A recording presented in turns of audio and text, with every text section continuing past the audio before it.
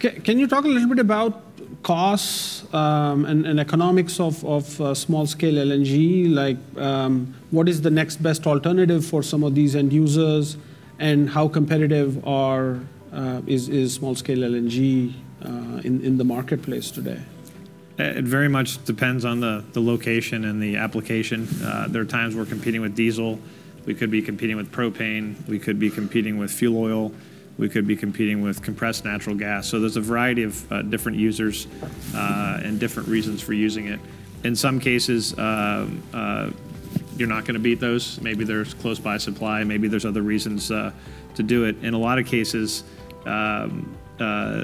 there's at least a parity of economics, but we're finding if you look across the curve, given the stability of natural gas prices and given the volatility of some of those other fuels that I mentioned, the argument for us is to make is a lower price and a more stable price through the cycle, which is good on an economic basis. It's always good on a predictability basis too. So when they're marketing to their customers, they don't have to worry about what's going to happen if they priced at X and their price of fuel just went up by 50%. So a lot of these are very fuel dependent on their economics, and so some of that stability of gas pricing that we've seen in the U.S.